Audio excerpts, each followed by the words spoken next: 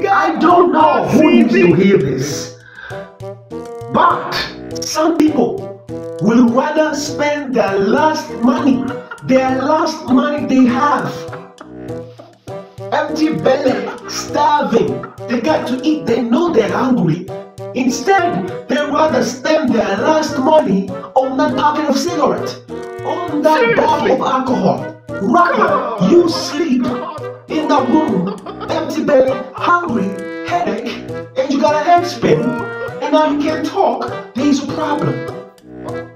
Why would you want to do such thing? Is cigarette more important than your own life? Is a bottle of alcohol more important than your own life? Why have you ever put yourself first before all that? Why can't you save that money for your food? Go to the shop and get something to eat.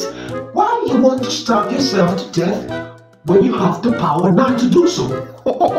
Hey guy, I see.